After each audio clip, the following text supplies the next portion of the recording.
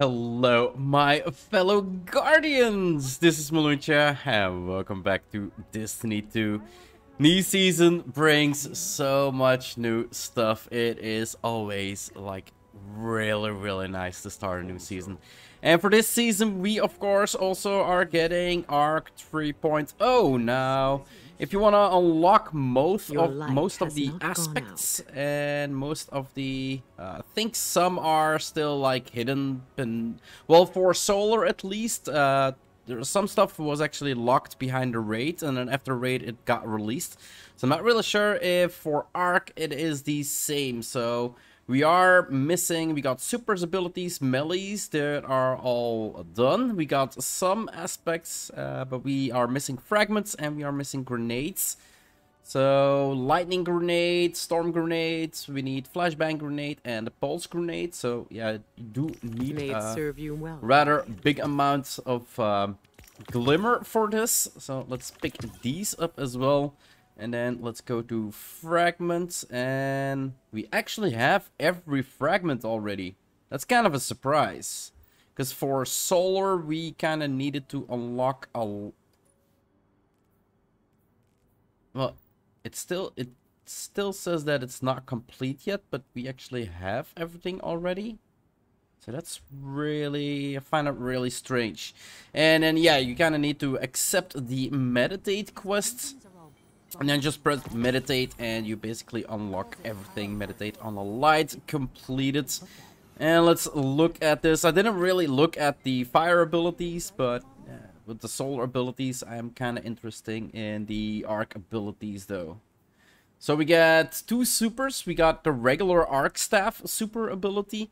And now we also have the gathering storm, where you can hurl your arc staff forward, embed it into the surface or large targets, and jolting nearby targets. After a short time, a devastating lightning bolt strikes the staff, overcharging it with arc energy. While overcharged, your staff discharges lightning at nearby foes. So do you want to actually look at this one, see what it actually does. Now for the abilities, we got the regular dodge and then the marksman dodge, so nothing changes there. We got the high jump, the strafe jump, and the blink jump, so nothing changes there as well. We do have the disoriented blow, so strike an enemy with this ability blinds them and amplifies you. Instead of the a quick strike that temporarily increases your melee damage when defeating a target at stacking 3 times. Defeating targets with ability also fully refills your class ability energy and restores a small amount of health. So it's pretty cool that we can actually blind people with our melee, which is for higher tier content. And if you want to like play close combat, it's actually pretty cool. Base cooldown is 1:40 though, and the other one is 40 seconds. So yeah, you're gonna get your combination blow back way faster. And then we have the grenades, lightning grenade that sticks to any surface, emits a bolt of lightning. We got a grenade that calls down a focused lightning storm. Definitely want to check that one out. Flashbang grenade, an explosive grenade that damages and blinds nearby targets. So there's a lot of blinds actually in our kit. We got the pulse grenade that periodically damages targets with explosive radius. A skip grenade, a grenade that splits upon impact, creating multiple projectiles. It's nothing new either. And then the flux grenade, an explosion grenade that attaches to targets. So basically a sticky grenade. So definitely want to look at the storm grenade. Kind of, I feel like that's new. And then, yeah, this is actually a sticky grenade as well. So we basically have 2 sticky grenades. An explosive grenade that attaches to targets. And a grenade that sticks to any surface. So this one is only to targets. So it cannot stick to any surface. Okay, interesting. Keep it together, girl. Interesting. And then, yeah, we've got our aspects. We got the flow state arc aspect. A gleaming amulet with a mantra inscribed. Defeating a jolted target makes you amplified. While you are amplified, your dodge recharges more quickly. And you are more resilient while dodging. And your reload speed is greatly increased. Okay, interesting. We've got the Tempest Strike. While sliding, activate your charge melee ability to unleash a devastating uppercut attack that travels along the ground in front of you, damaging and jolting targets in its hit. So the entire arc you've seen is about like jolting targets, and every time you jolt, you basically get amplified. Defeating a jolted target makes you amplified. Okay. And then after a dodge, your next melee attack has an increased lunge range, so an increased range for your punch, and jolts the targets and creates a damaging aftershock. So an AoE damage, and damaging any jolted target with melee attacks also blinds them. And for fragments, we have Spark of Beacons. While you are amplified, your arc special weapon final blows create a blinding explosions. So again, more blinding. While surrounded by combatants, you are more resistant to incoming damage, plus 10 strength. We got Spark of Momentum. Sliding over ammo bricks reloads your equipped weapon and grants a small amount of melee energy. We got Spark of Shock. Your arc grenades jolt targets. And then not yet unlocked, so there are still fragments that we have not unlocked yet. Defeating a jolted target creates an ionic trace. Okay, arc weapon final blows have a chance to create ionic traces. And what else do we have? Spark of Frequency. Melee hits greatly increase your reload speed for a short duration. After sprinting for a short time, your class ability regeneration is increased with Spark of Focus. Spark of Recharge. While critically wounded, your melee and grenade energy regenerates more quickly. Spark of Magnitude. Your lingering arc grenade, lightning grenade, pulse grenade, and storm grenade have extended duration. Okay. Spark of Amplitude not unlocked yet. Rapidly defeating targets while you are amplified creates orbs of power. Spark of Feedback. Taking melee damage briefly increases your outgoing melee damage. Plus 10 resilience. Okay, interesting. Spark of Vaults. Finishers make you amplified. Plus 10 recovery. And then the last one that we have not unlocked yet. Defeating a blinded target with precision damage creates a blinding explosion. Oh, so yeah, there is a lot, and I do mean a lot of blinding in Arc. Okay, so after a little bit of, well, playing around with it and testing with the Arc, I think I found my setup. But before we talk about my setup, we glanced over Blink. Like, Blink is now apparently in the game where we can teleport a short jump while airborne to teleport a short distance. So if we equip our sword, now let's say that we try to like jump across this rock. So this is actually, I think I was a little bit in front of the rock. So this is actually the distance that you blink. That's actually not too bad. And you can like blink upwards as well. But I'm really not proficient in it yet. There we go. And you can get a little bit of a distance, but I'm simply, I've failed so many times. I've jumped off sides of buildings, and I still find that the triple jump is just way more interesting. But yeah, Blink is here in the game. Now, before we go over the setups, I kind of wanted to check out the grenades. And we went over the grenades, but grenades all have, I kind of expected them to all have the same cooldown, but they all have a different cooldown. So the Storm Grenade actually has a minute 45. We've got the Flashbang Grenade, a minute 30. We got a Pulse Grenade for 2 minutes. We got the Skip Grenade for 2 minutes. We got the Flux Grenade, 3 minutes cooldown, base cooldown. And then the Arc Bolt Grenade for 1 minute of 45. So we have right now equipped the Lightning Grenade, and that is a 2 minutes cooldown as well. So kind of wanted to check out those as well before we actually go into the actual combat. Now, I did pick a wrong boss because she uses arc abilities as well. Let's throw that arc in there. It's actually not too bad of a damage. So the Storm Grenade actually calls down a lightning, and we saw a hit there for 13,000. So that's actually pretty nice. And it's like a couple bolts. It's like 5 bolts of lightning that rain down. We had 13,000 damage is a lot of damage for a grenade, guys. For the next grenade, we're going with Flashbang, which has the smallest cooldown, 1 minute 30. Let's quickly check out what that one can do. There should still be enemies here. If I 28,000. Plus it should blind enemies and disorient them so they actually don't shoot at you.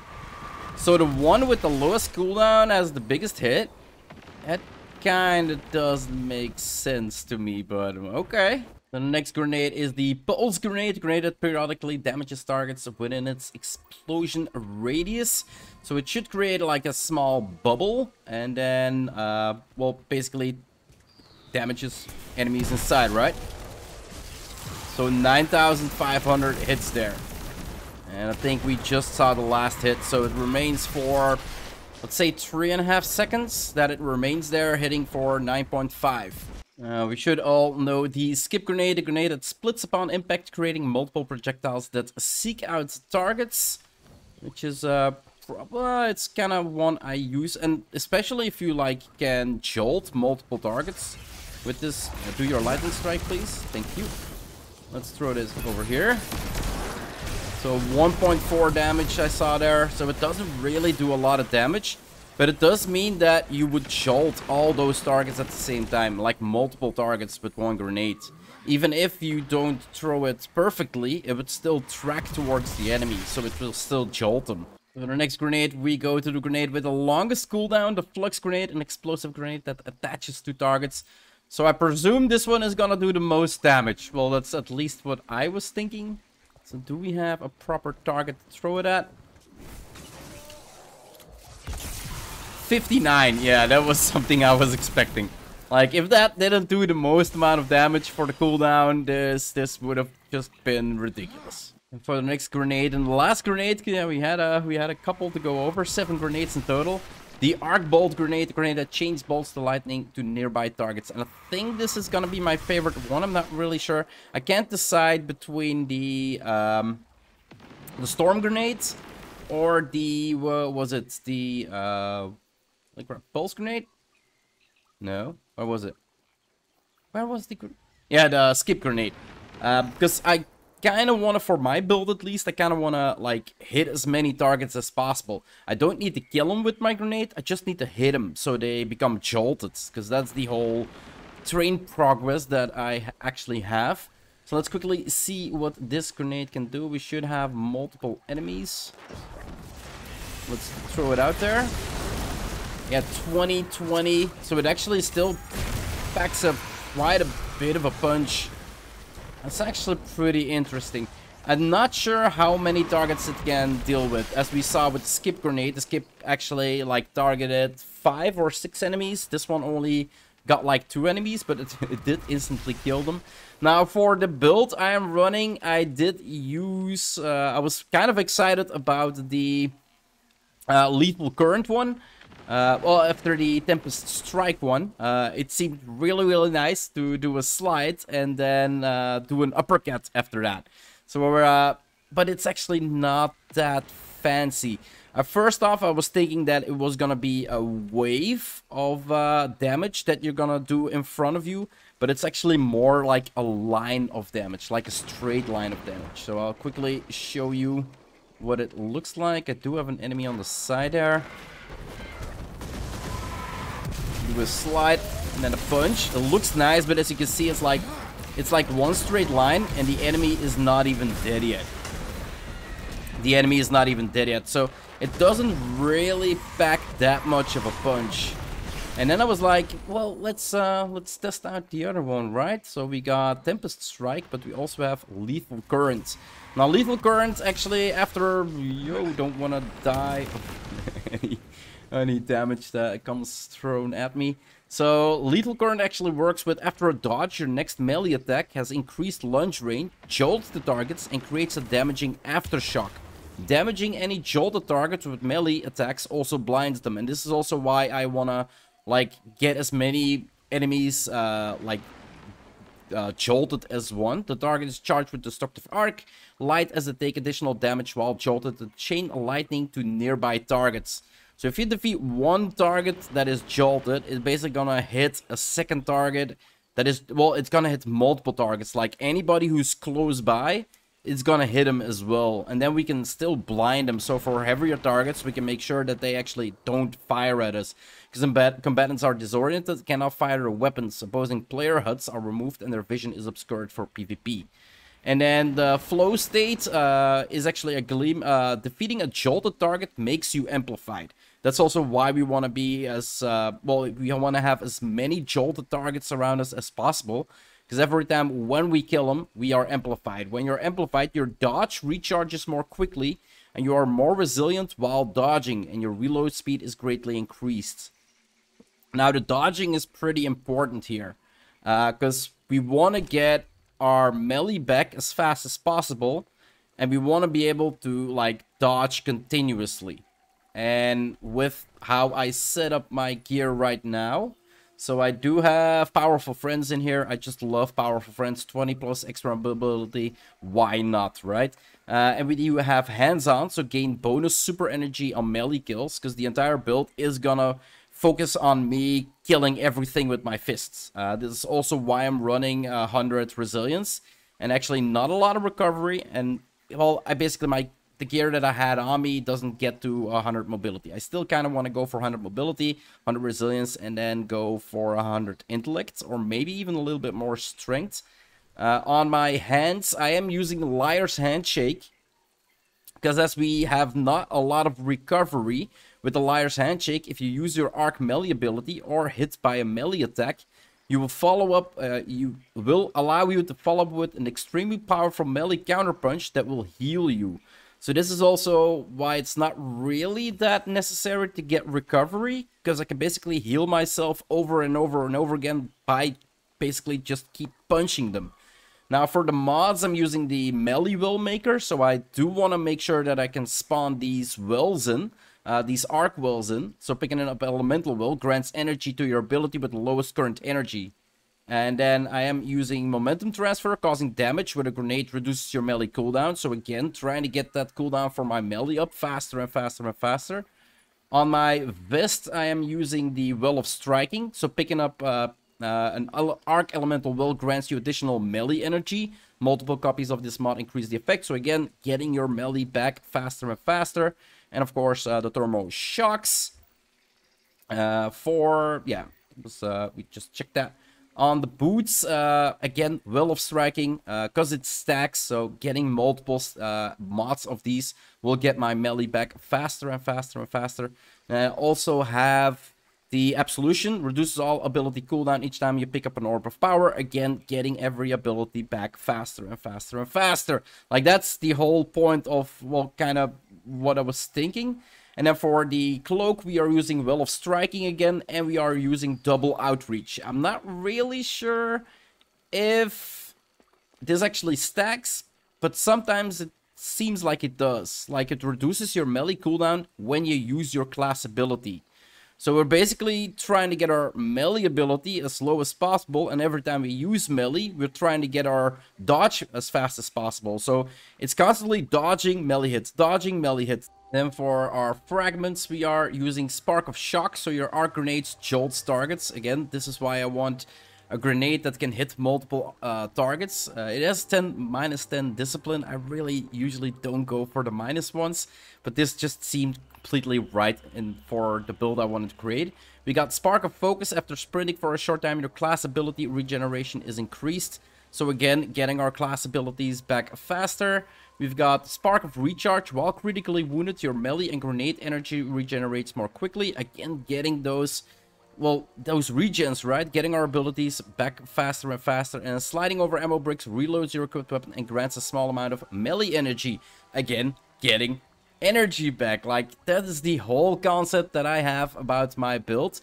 Now, I do realize that if I look through my mod collection that I'm still missing arc mods. And it is possible that for the build I'm trying to make, that it's not sufficient, because sometimes it just doesn't work.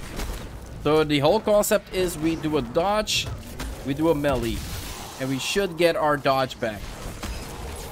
And sometimes it just doesn't work, and sometimes it does work. Like, it's really strange. So dodge, and now we get our melee back. Let's go in here.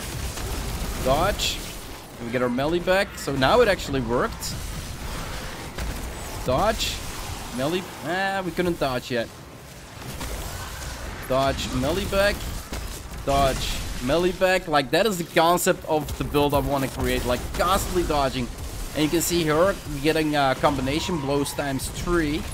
And eventually, that's gonna pack quite a wall up. And every time we hit a target, that target will actually jolt towards the nearest targets.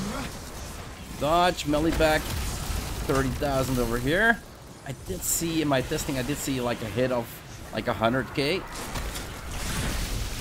Dodge, melee back. Yeah, it doesn't seem like I'm getting 91 there. 30,000 here. So yeah, you can get pretty big hits in. And yeah, you just annihilate the entire mob groups. 30,000 there.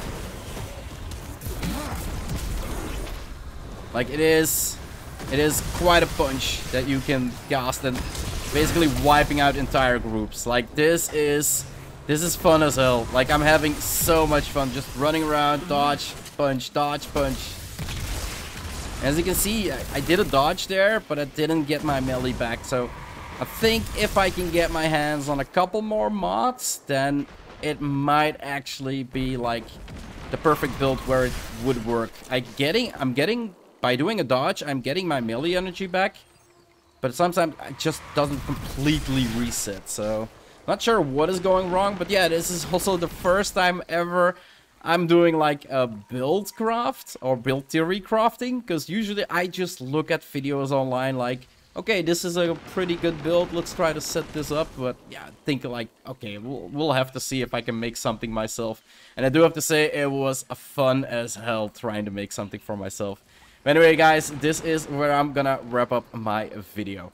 If you want to see more of my Let's Play here in Destiny 2 or any other game I might play on my channel, just hit that subscribe button. It would always help out a lot. I do hope you enjoyed the video, and if you do, just give it a thumbs up. Like I said in the previous episode, I'm gonna start asking for the thumbs up. I'm not gonna do it at the start of my video. I'm basically gonna do it at the end of the video. Because asking for a thumbs up or a like when people didn't even see the video just doesn't really feel right to me. But yeah, if you liked the video, give it a thumbs up. Anyway, guys, see you in the next one. Bye-bye.